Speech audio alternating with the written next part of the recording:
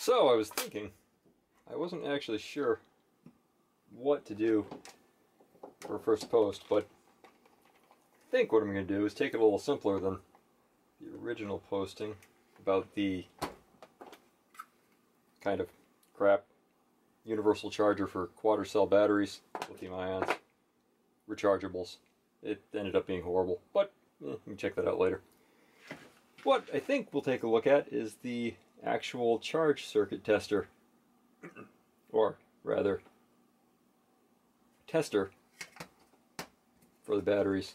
It's not a bad unit, should be okay.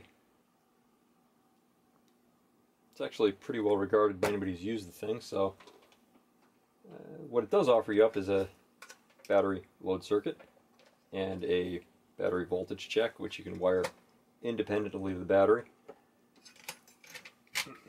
Made a quick 3D printed case for it just to keep from dropping stuff in it or finger poking the resistors or open leads or whatever, just to keep crap out of the box essentially and make all of the various parts available and leave the heatsink from being covered, and it also lets you see all the LEDs. I'll put this up on Thingiverse if anybody's interested.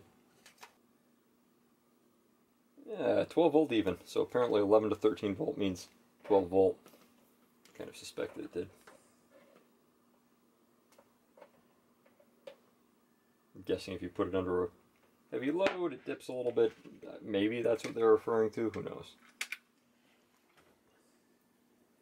On a side and unrelated note, ferrules are kind of awesome. They actually help you get better surface area on your connections to terminals, for one thing. There's a ferrule right there. It lets you just easily put the ferrule in the connector, like so. Sock it down a little bit, you get a nice even connection. Without having to dick around with any of the loose ends, it won't come apart on you. It doesn't come loose from heat over time, like just loose wires will. Basically, it saves a lot of dicking around and just works better. So, that. Use ferrules. Inexpensive and well worth it. Another fun thing to note on these while I'm working on them. Something I found out the hard way. There are a whole lot of different types of pin spacings on these connectors, and the connectors themselves are all different sizes depending on which pin spacing they're using. So these are the 2.54s that I've got on here. The SN01BM crimping D sub terminal connector actually works pretty well for this. Better than my 2127, which is kind of crappy because that's a nice commercial connector, but something's probably off on it or was set up for a different application, and I just haven't figured out how to reconfigure it for working correctly with these. Might get it eventually, might not. Might just be that it's built for a different gauge cable that I'm not using, or a different type of cable that I'm not using, and that's that. And there we go.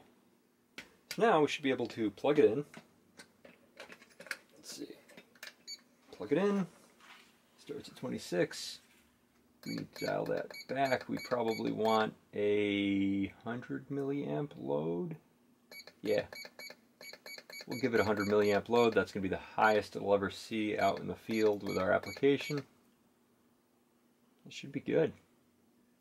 0.1 amp, 100 milliamp.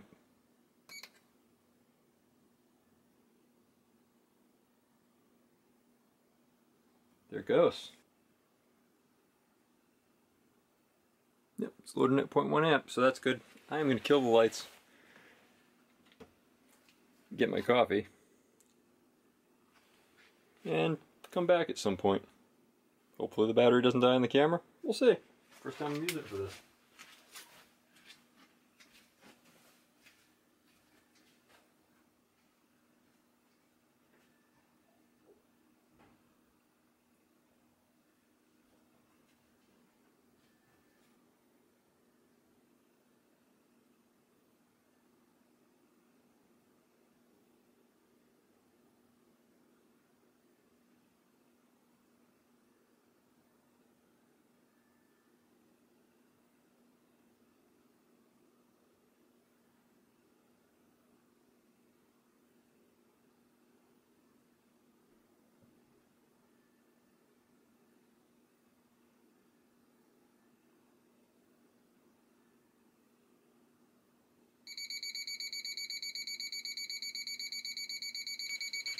That was quicker than expected.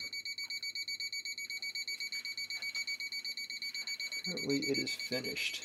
So kill power to it. Let's see what we got.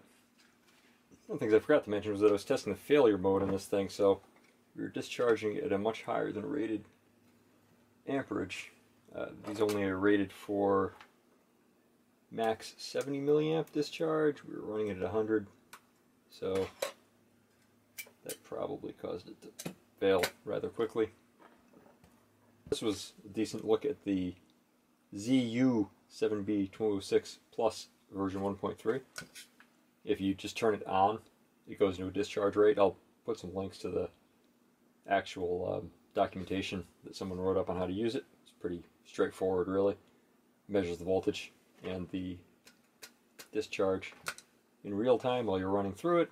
Discharges to the heatsink, wasting the power in a regulated manner, and then just monitors it all while it goes on, as you can see from the preceding video.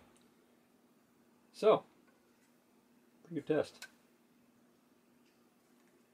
Be nice if we could get some digital output from it, but maybe some point in the future.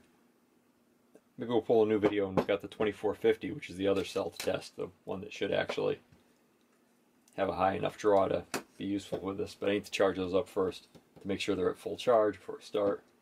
I might do one at full charge, one at nominal charge from sitting.